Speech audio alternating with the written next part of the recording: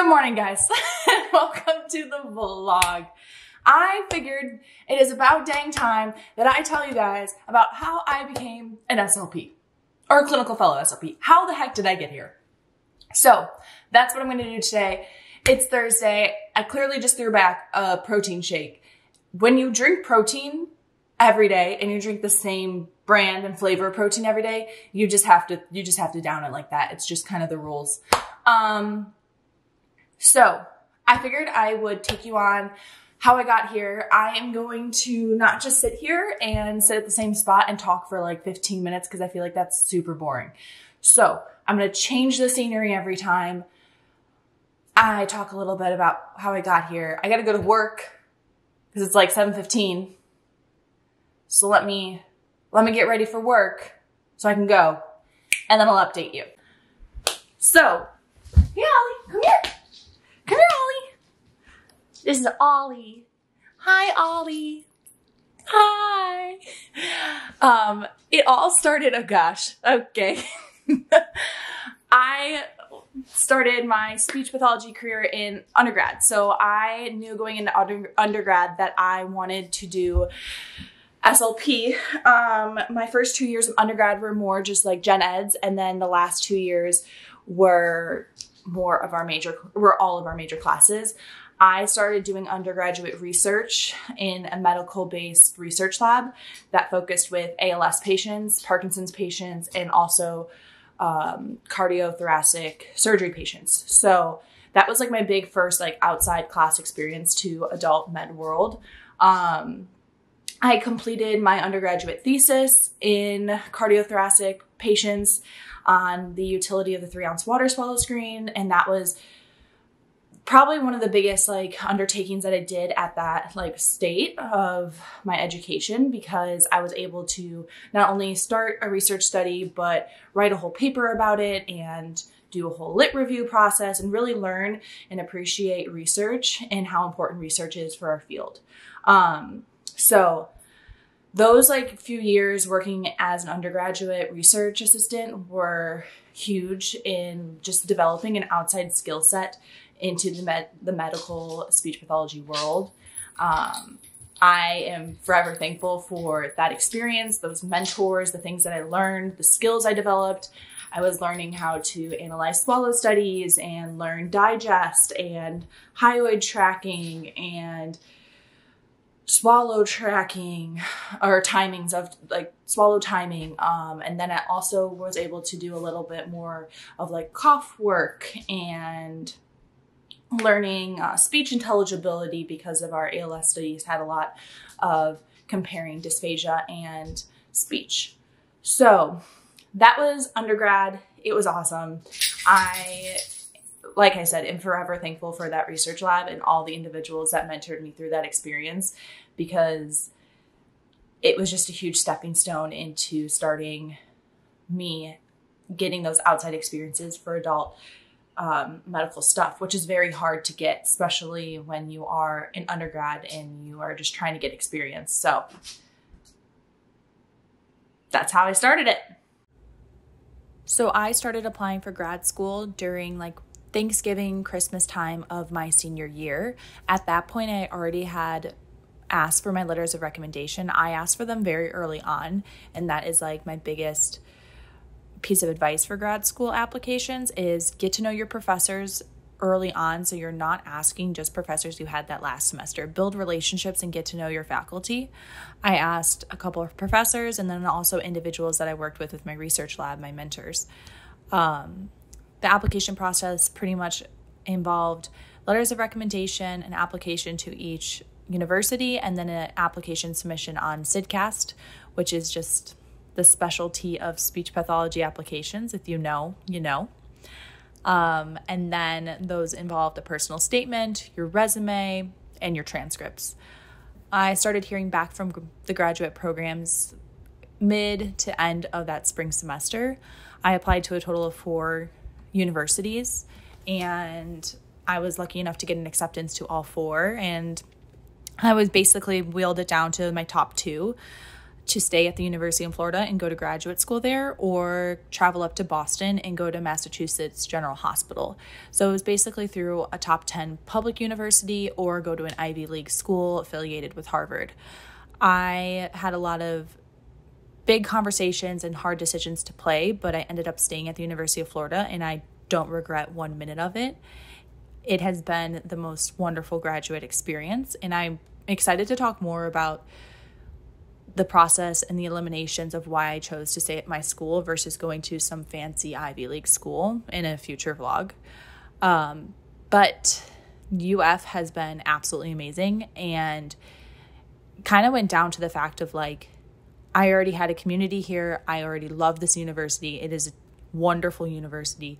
The clinical experience here for adult medical world for me just aligned with everything I wanted and desired.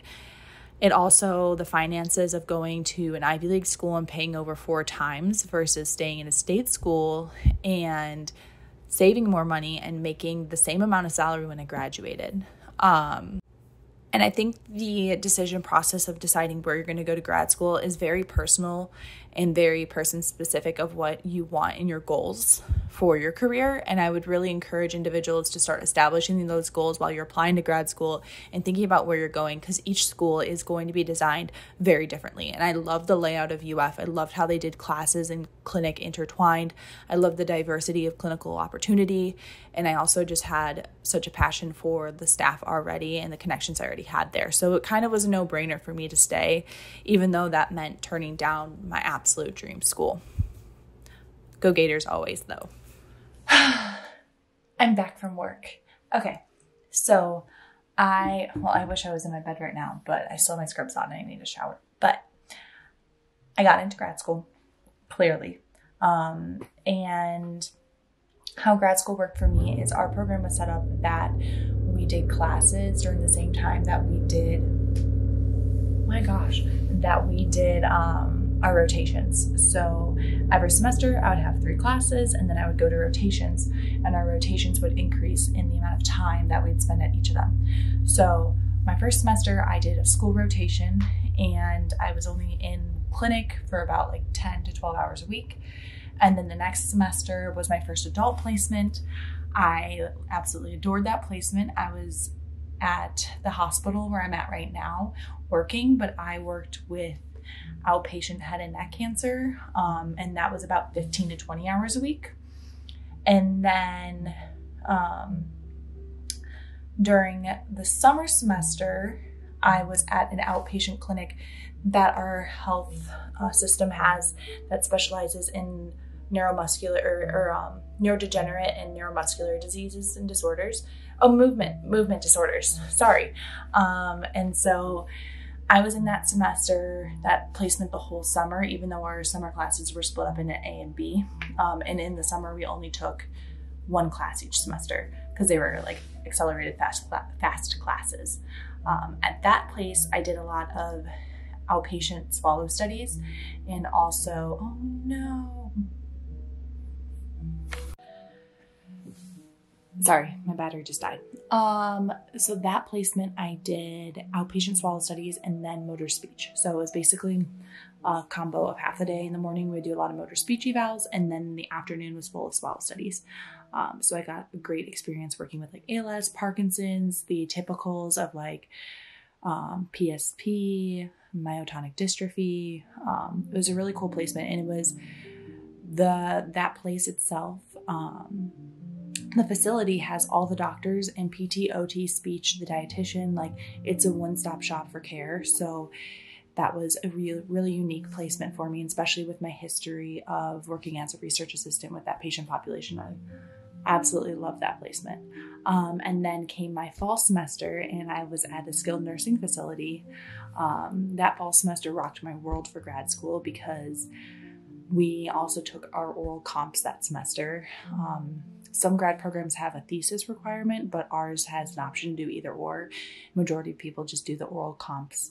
So you meet with each professor and they ask you questions about one of the like big 9 topics of speech pathology. And so you answer orally and talk to them about it for a couple minutes. So I did the rotation at the skilled nursing facility went through all 3 grad classes, and then also had oral comps to study for. The skilled nursing facility was a lot of dysphagia management, cognitive therapy, and language therapy. I think most of my patients there were cognitive therapy, I would say, or dysphagia therapy. And then I ended up taking my praxis right before either winter break or around Thanksgiving. So at that semester, I was also studying for the praxis because a lot of the information I needed for the praxis applied to my oral comps. So I took the praxis, I passed, and then I enjoyed winter break and just chilled. And then our last spring semester was the full-time externship or internship. So I worked from like 40 to 50 hours a week for free at the hospital. I was partnered with one clinician, and we worked mainly in the medical ICU and the burn ICU. We did both fees, MBS, clinical swallow evals, a lot of PMV and trach management, and then here and there of language evals or cognitive evals, but a lot of PMV, trach management, and dysphagia was our like heavy caseload, and I absolutely loved it. And I started applying for jobs like halfway through that semester, and had wonderful interview experiences, and my supervisor was so encouraging for me to take all the interviews that I got. But I kept interviewing and kept looking for the job that I already had. And so me and her talked a lot about me applying for the position, and I applied and interviewed, and they offered me the position. So there wasn't actually a clinical fellowship at the hospital, but they made an exception for me, and took me on board, which worked out really well when I was thinking about starting as a new clinician. And it eliminated, knowing the hospital, knowing the staff, and knowing my supervisor, it eliminated a lot of like initial fears of work, starting work as a new clinician, and just knowing a lot of the foundation.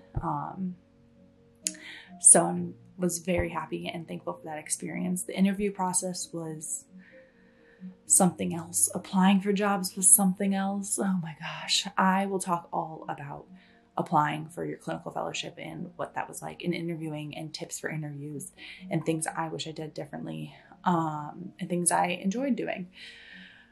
But yeah, so then I took the job. I ended up taking about 6 weeks off after I graduated, and a couple extra weeks because it took a good bit for your provisional license to come in.